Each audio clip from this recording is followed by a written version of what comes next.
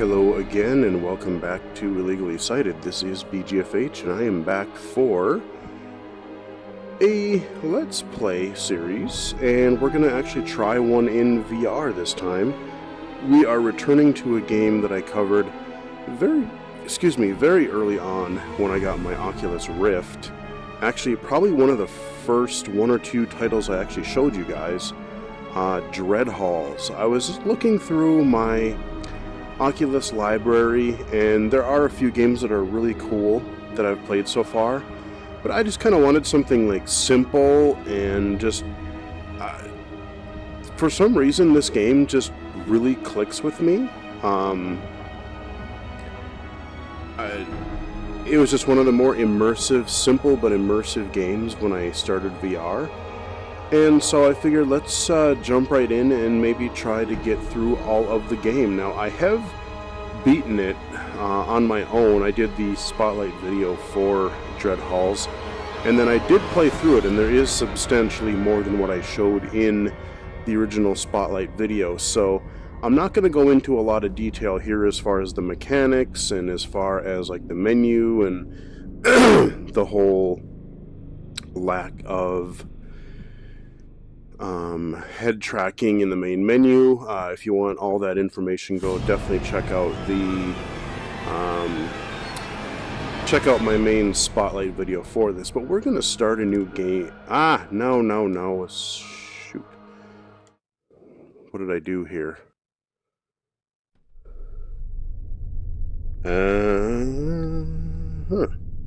Not what I meant. I looked. Sorry about that, guys. Let's start a new game. I moved my head just so slightly right when I hit A. So, for those who have maybe not watched the original video, Dreadhalls, just by the name, if you can't tell, it is a horror game. It is a first-person horror game. And basically, you have no attack. You have no offense whatsoever. You basically run and hide. And the whole spiel is that... And now, I'm not going to read these here. If you guys want to pause and read these, that's fine. But the whole gist of this is you're collecting this kind of lantern oil. We got a little map here that we can look at, which I never really refer to much. But basically we're just trying to find our way through these mazes or labyrinths and try not to get ourselves killed.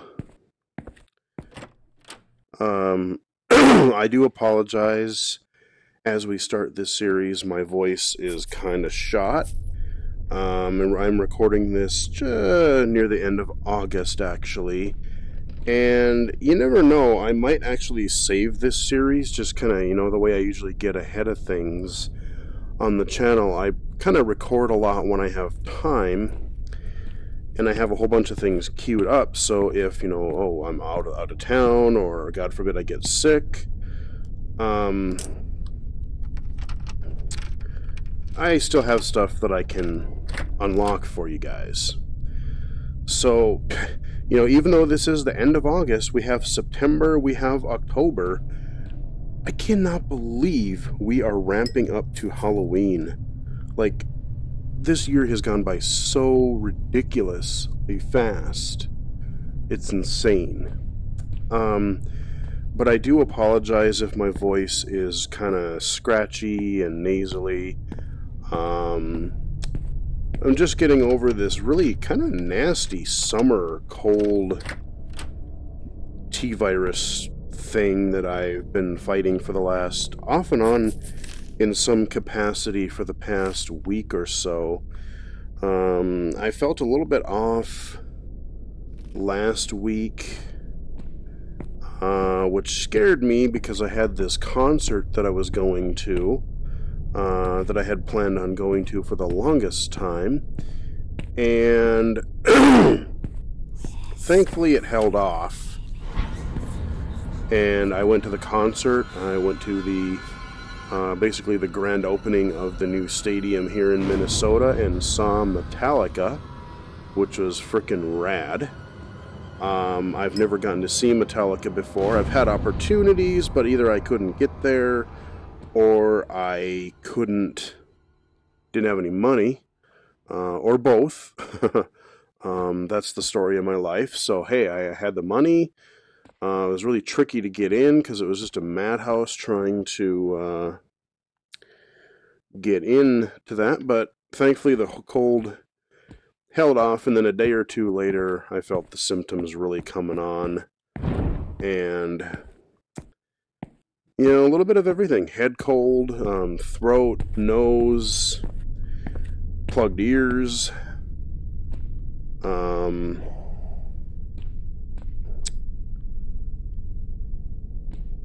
headache, just body ache in general, just a real nasty thing. And it really sucks because it came at a time too where it was hotter than sin outside, and now like when I came down with it, it's like in the 70s. I'm like, oh man, I wish I were outside enjoying it. Instead I'm like hacking my lungs up and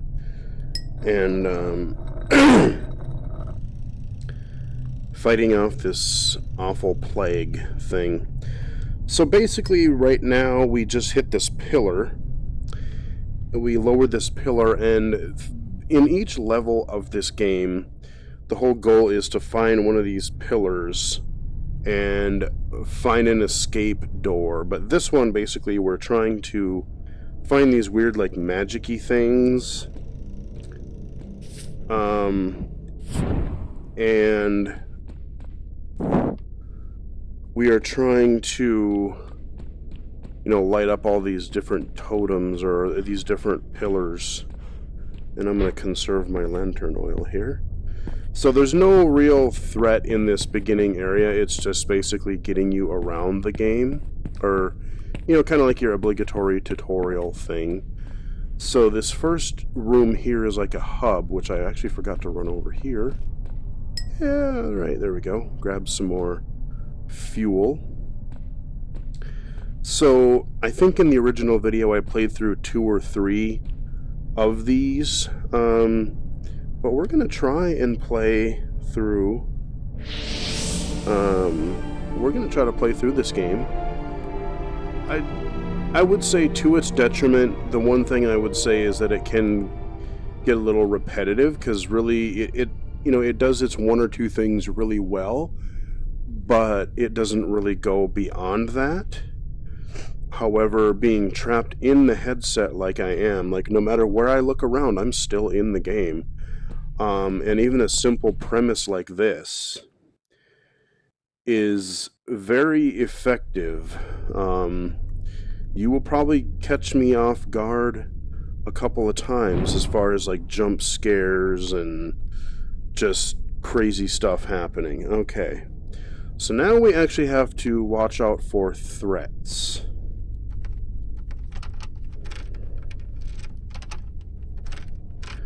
Pick the lock. Come on. Man, that took forever. Okay. Now we're entering the game for real. But what I was saying was that I might hold this off, even though I'm recording. This might be a good October game. It's only a month away. And I've got a lot of videos already queued up and recorded. Oh yeah, that cart noise, that gets me almost every time. I keep thinking there's something. Now I can walk and I can run. I don't run unless I have to, because I do get winded. And when shit goes down, I may want to be running fast and far. Okay. Basically, I'm looking for a pillar.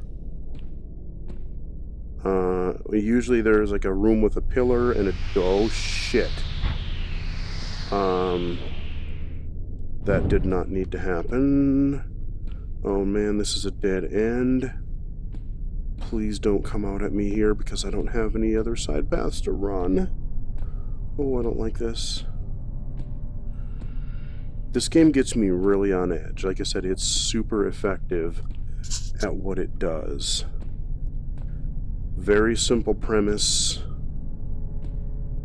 but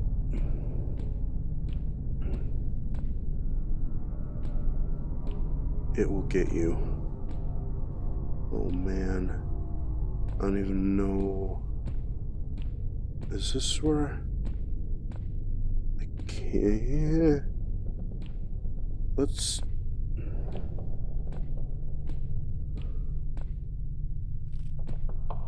Trying to keep quiet too, because I'm listening for any wickedness that might be around the corner. I gotta refuel here in a minute. Uh-oh. Alright. Keep my fuel up. So in addition to finding supplies, or in addition to finding my pillar, I really want to find rooms that have some like lockpicks and stuff in them, like lantern oil. Okay, why do I have a feeling? I have a really, really bad feeling. On my way out, someone's gonna try to get. Oh shit. Oh no, no, no, no, no. Just let me get my supplies. I'm bothering no one. I know I'm gonna look up one of these times and someone's gonna scare the living shit out of me. I know it. But yeah, I might, like I said, with Halloween being one of the more fun times a year as far as video games go, you know, just horror games being fairly plentiful. Okay, so I gotta go back this way. I gotta find another path. Yeah, this might be a good thing to cover in October. Sadly, Outlast has been delayed till next year. If you remember, I covered that on the channel as a spotlight video, and 2 just looks insane. But you know what? I'm fine with delays because I want them to be polished. I want the games to be good. And I know we're going to get some other horror titles and stuff. Okay, now when we get this sort of lighter music, this is kind of like a safe room. Now monsters, I think they can eventually come in here if you lure them in, or if they're chasing you, but by default, we're pretty safe. So I typically turn my lantern off because I want to save. Really, I gotta go all the way around just to go to that part of the table. Fine. Want it. Ooh, I want that too. Alright, we're doing good on lantern oil.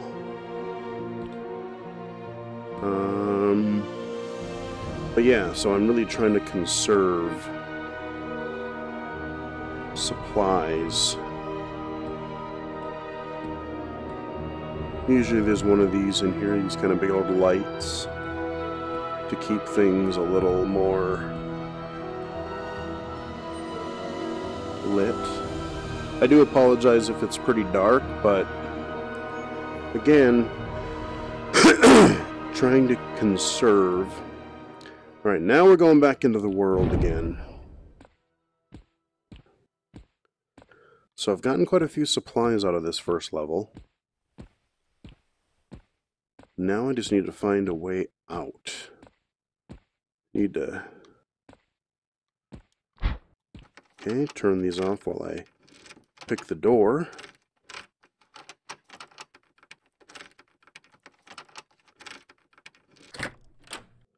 Ho ho! Shazam! Oh yeah. Oh, we got a chest I can pick. Okay. Scroll. Alright, dude, let's get out of Dodge. Alright, let's get out of Dodge. Boom. Alright. Got our first official level pillar. So we've got 2 of these pillars done here. Let's see if we can't do one more level before wrapping up the video. So when I did the original recording, the original Spotlight, I didn't know if this was just like a tech demo and like you just had this hub here. And the answer is no. There are at least, what, 4, maybe 5 different hubs? I forget, but there are a few different places, and they have their own kind of look to them. Now, everything is sort of catacombs, but there's some that are more like, you know, you feel like you're more in like a cave or a cavern. You know, this is kind of more of like almost like a dungeon feel to it. But there are different, you know, they play pretty much identically, but there's different monsters, there's different kind of tile sets as far as the levels go. We're going to do my traditional go clockwise. Now each one of these levels is randomly generated, so I can't rely on what I used to know, and even if I could, I wouldn't remember anyway, so there is that.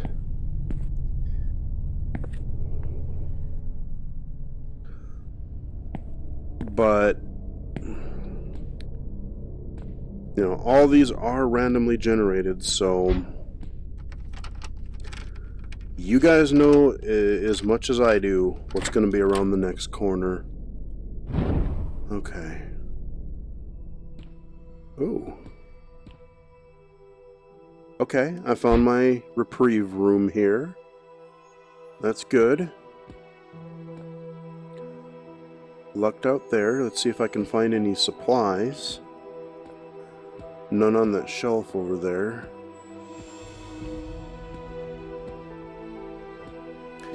There's another game that came out for like the CV1, or not the CV1, the DK1 Development Kit 1 or 2. It's called Affected. And that was one of the... I played a tiny bit of that experience when I tried the DK1. And it was sort of an experience like this, except for like you were walking through, they had different scenarios, like one was a hospital, one was like a, I don't know, like a hotel or something, I don't remember. But it was sort of like this, and like it would, you know, just give you jump scares and things.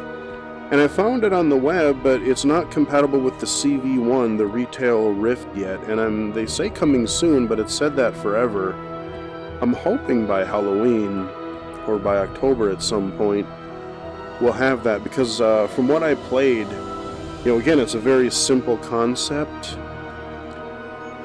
but I think that'll be another good kind of a spooky game to look into, and I do want to play through it. I think there's like 3 or 4 different scenarios, and they're for the Rift, and they're for the, I think they have it on like the Gear VR as well. So they've been kind of doing more work on that, unfortunately. And I want more of this stuff to come to the Rift, because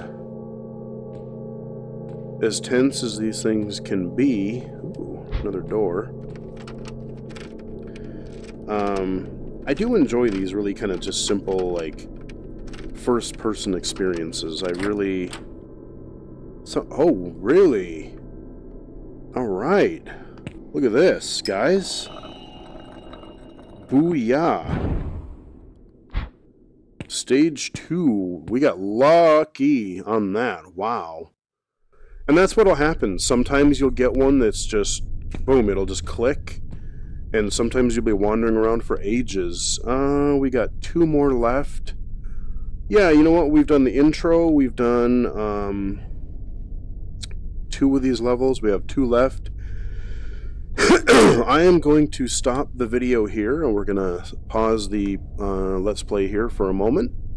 And we are going to pick up... in the next one.